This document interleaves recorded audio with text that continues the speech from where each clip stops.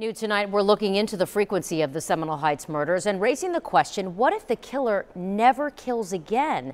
Will police still be able to find him or her?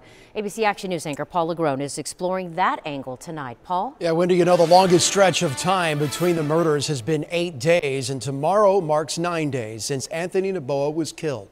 And while serial killers sometimes do just stop, tonight a local psychologist tells me they also wait to kill again. Ted Bundy, Jeffrey Dahmer, and the BTK killer, all three have one thing in common. They killed their victims over the course of years, sometimes waiting months in between murders. And in the case of the BTK killer, even years. Some may stop. I mean, some rare cases you do see that they become family men and they can, have a life. Dr. Nydia Conrad has sat face-to-face with killers in prison, conducting their mental evaluations.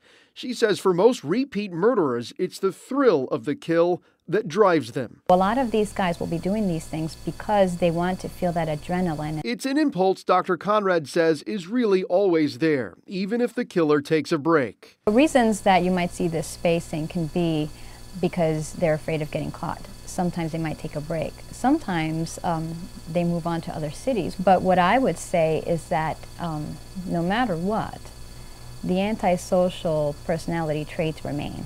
He may not be killing anymore, but it's something that is part of the personality at that point. There's the hand, and he's playing with it. And the doctor's take on this new video of the person of interest? It appeared to me as though he was almost trotting off, which again, that's the kind of behavior you see in someone who's not necessarily frightened and who actually may be getting a kick out of what they've done. Do you think he'll kill again?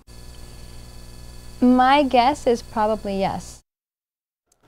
And while Tampa police are not calling the person of interest in the video a suspect tonight, they do tell me since they released this new video of him running, they have now received hundreds of brand new tips from all over the country, from California to Canada. And just because a killer stops killing does not mean they will not eventually be caught. The BTK killer was arrested 14 years after his last known murder.